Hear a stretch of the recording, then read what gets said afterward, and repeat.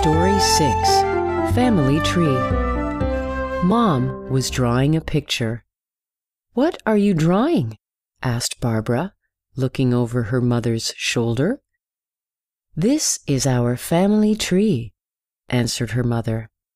"It shows you, your sister and brother, Dad, and me.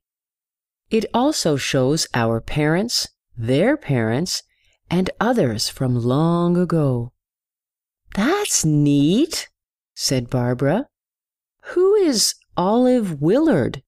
she asked, pointing to a name.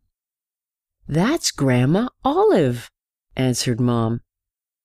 "But I thought her name was Olive Flanders," said Barbara. "Before she married Grandpa Clint, her name was Olive Willard," answered Mom. "Look here. Here is my name.